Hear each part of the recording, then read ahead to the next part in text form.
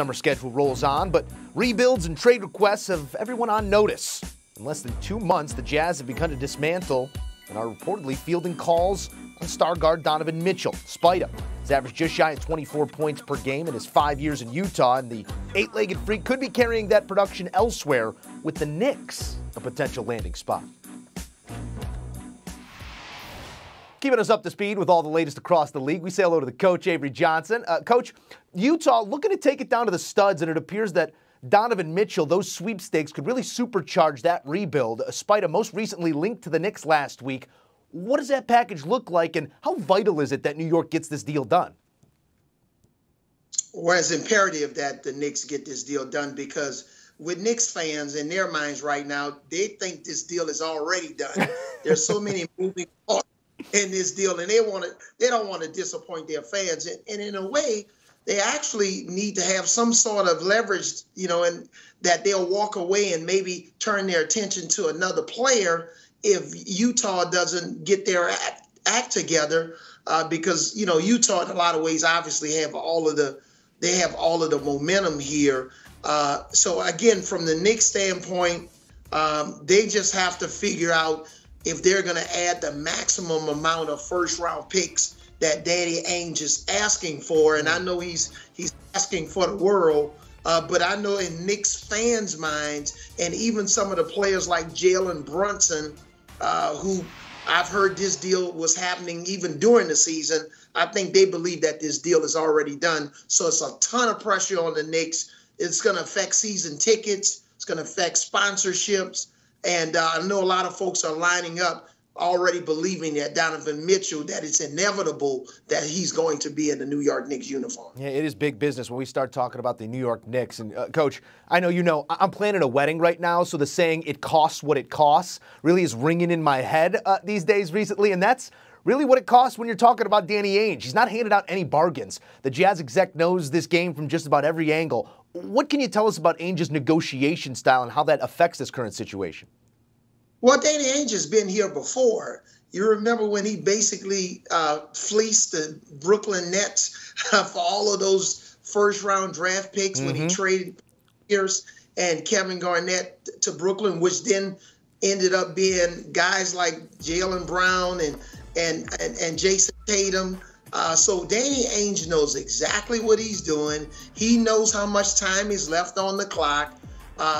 He's going to take it really, really cool. Those meetings and phone calls, late night calls have taken place with the New York Knicks, and some probably have been at 11 o'clock at night, and he'll say, well, I'll sleep on it. I'll call you back in the morning. Then he doesn't call back until 2 days later. So again, he's not in any rush to make a bad deal. He wants to get the maximum amount, specifically not just players back, but draft capital. And the Knicks are sitting on a ton of draft capital, first-round picks. I mean, they can trade up to, 7 first-round picks in this trade. So I know Danny Ainge is really playing his cards the right way. I think Danny Ainge is also working for my florist, but that's another conversation for another day. Let's pivot to the KD market, Coach. Reports emerging that the Nets will not entertain a deal from Toronto specifically unless it includes Scottie Barnes.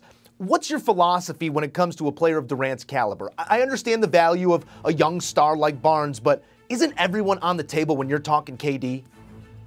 Oh, absolutely.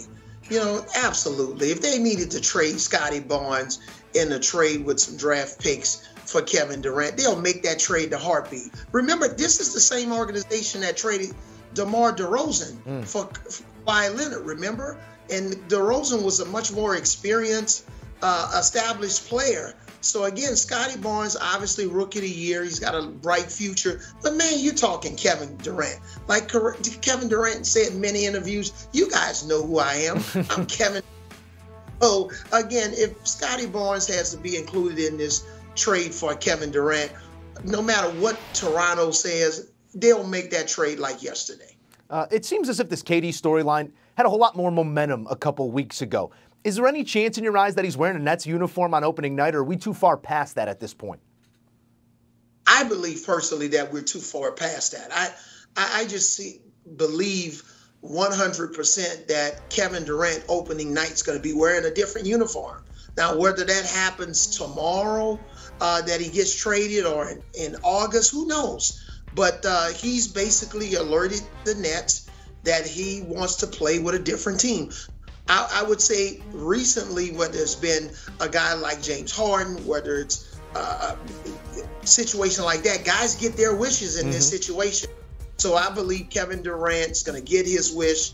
It's fiction that Kevin Durant, he will not be on the Nets roster opening night. Well, let's pivot to the beard, because despite being unsigned still and reportedly taking a pay cut, James Harden trying to say all the right things right now. The beard is expected to stay in Philly, saying, quote, sign whoever we need and give me what's left, end quote. Also, plans to come into camp in better shape this season.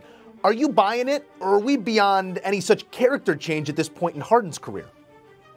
Yeah, it was fiction when we talked about Toronto early on, and obviously fiction with Kevin Durant returning to the Nets. It's a fact that James Harden is going to return to elite form. Now, we got to kind of talk about what is elite. Now, I don't think he's going to have, as many 40-point games, but I think he's going to be healthy. He's going to be in better shape. So, maybe it's not, 35 points a game and 10 rebounds and 12 assists, but it still can be elite at 26 points a game, 10 assists a game, and 8 rebounds. That's elite in every stretch of the imagination. So I just think it's going to be healthier. Tyrese Maxey is going to take more pressure off of him because of his experience now. DeAnthony Milton coming over from Memphis, PJ Tucker.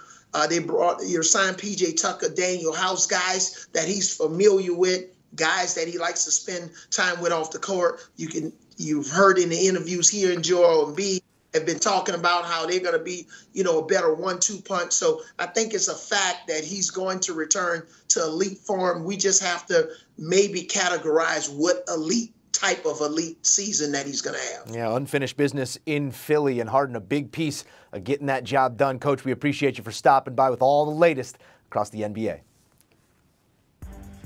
All right, taking a look now at the odds to win next year's title. Some shifting since the confetti fell on the Warriors-Celtics series. Warriors were the favorites immediately after the finals, but the Celtics have shifted as odds-on favorites at plus 575. The Dubs offering you 6-1 value there. But talking about some of these teams at the crux of the conversation, 76ers 14-1. The Nets already stretched to 16-1 with the belief that there will be no KD, there will be no Kyrie. Alabama and Georgia are 1A and 1B in the SEC, but that third spot could be up for grabs. Ole Miss might be that team. Lane Kiffin's Rebels coming off a 10-win season that ended in the Sugar Bowl, and in the conference they were 6-2. They and Alabama, the only teams in the SEC West to finish with a winning record. Our Dennis Dodd with the Lane Train. Lane Kiffin will talk a little football later, but you signed a mustard bottle today. I think we know the significance of that, but were you expecting that? I was not, and that was the first thing to happen to me today. So it was kind of funny. 4 years since the transfer portal started. One-time transfer is less than a year old. You're the self-described king of the transfer portal. What have you learned about it over time that's allowed you to capitalize on it?